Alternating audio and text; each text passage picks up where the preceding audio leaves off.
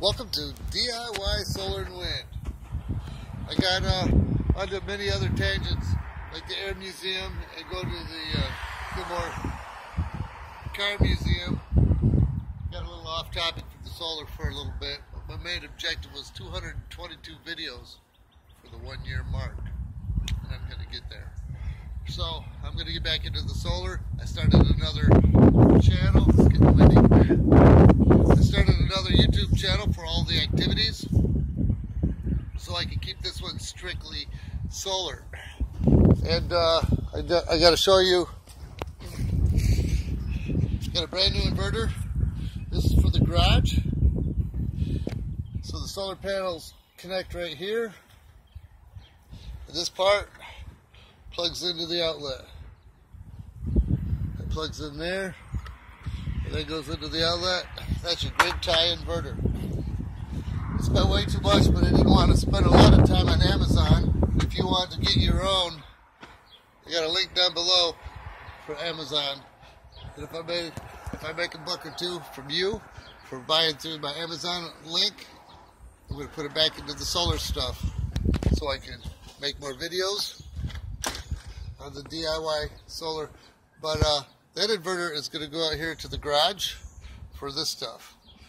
I used to have batteries in the garage for 24 volt, and it got cold, and I didn't want to play in the cold this winter. So basically I let everything go. So those haven't made a lot of power with that kind of inverter. This inverter is, I think it's 11.5. It was supposed to be 10.5 to 18 volts. So there's 12 volt right there system. 12 volt system. And that's what I want. So going up to 120 volts. It's been a lot of overtime I've been doing lately, getting everything else caught up. So now I got the correct inverter.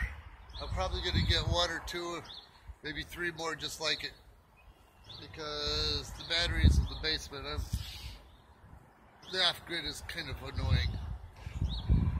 And that way, if I'm not using the batteries and I'm directly grid tied, what I want to do, I want to charge the batteries fully and then disconnect the batteries. So if there is a power outage, then I got a backup. And I can use the off-grid system at that time. But for now, I don't want to use the batteries. I want it to be strictly grid tied all the way through, so I'm not running the batteries down. That's how it's looking right now. Tune in next month. Maybe I'll have a different idea. I don't know. We'll see. But yeah, I'll probably have another 30-some videos coming out this summer on the off-grid DIY stuff. So there you have it in a nutshell. And I'm gonna stop doing the.